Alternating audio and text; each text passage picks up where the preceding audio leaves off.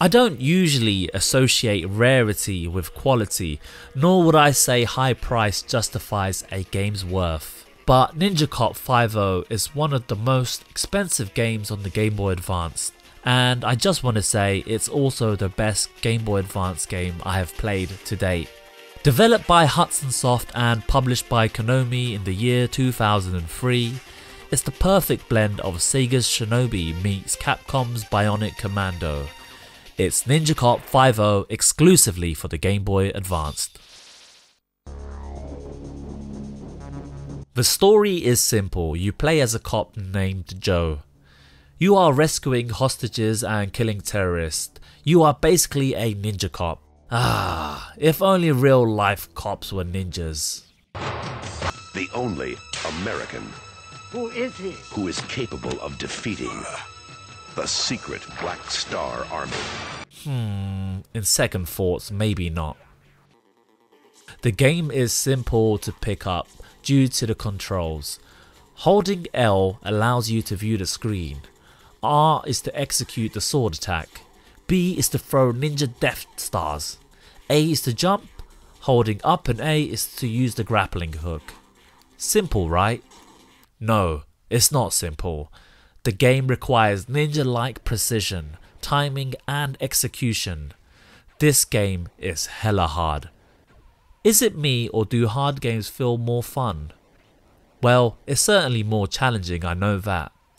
Similar to Mega Man, the game requires some memorization and some trial and error in order to beat certain stages. Luckily there is an autosave feature, so you don't always have to start back from square one.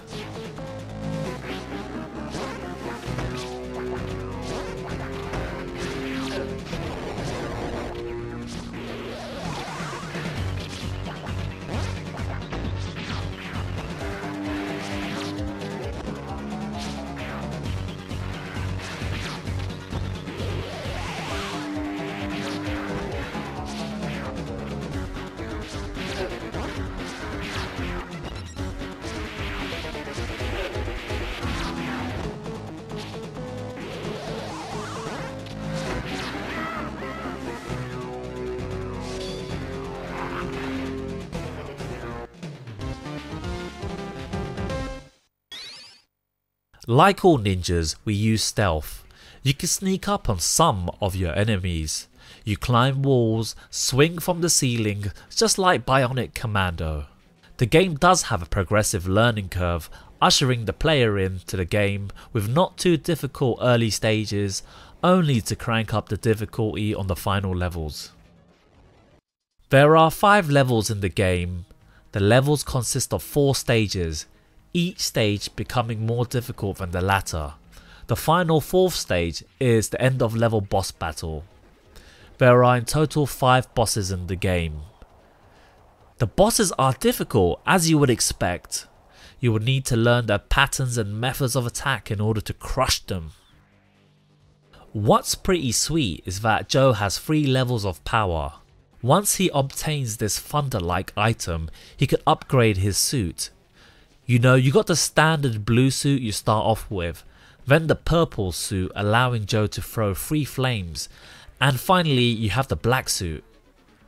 Obviously this does the most damage, and you could blast your enemies, making them vanish into thin air. But be warned, once Joe gets hit, he reverts to his previous ninja suit. No ninja is complete without his super abilities. An incomplete super bar allows for temporary invincibility. A full super bar and our man Joe could take out everyone on the screen. Just like Akuma's Raging Demon, Japanese text would appear on the screen and flashy colours. Kapow!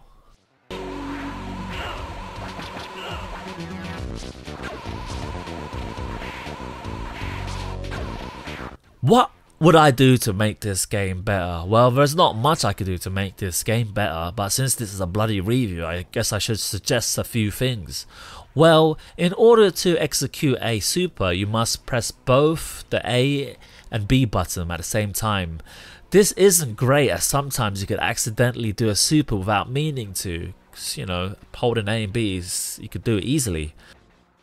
The game is short, Once you memorize the level, it doesn't offer much replayability. Once we beat the game, we unlock the hard mode.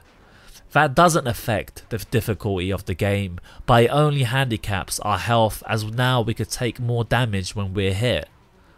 Further, I would like to see the ninja run. You know, tap forward, enable him to run maybe? I don't know, just a little add-on if you want to say, maybe.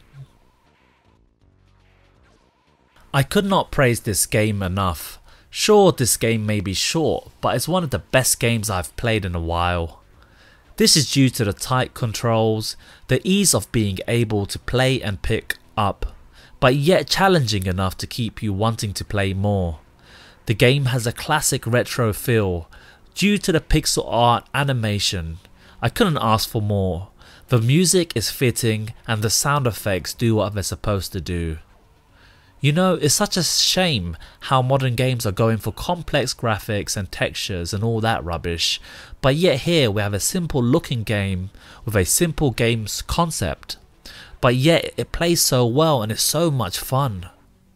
It's just a shame that Ninja Cop 5.0 is so highly priced.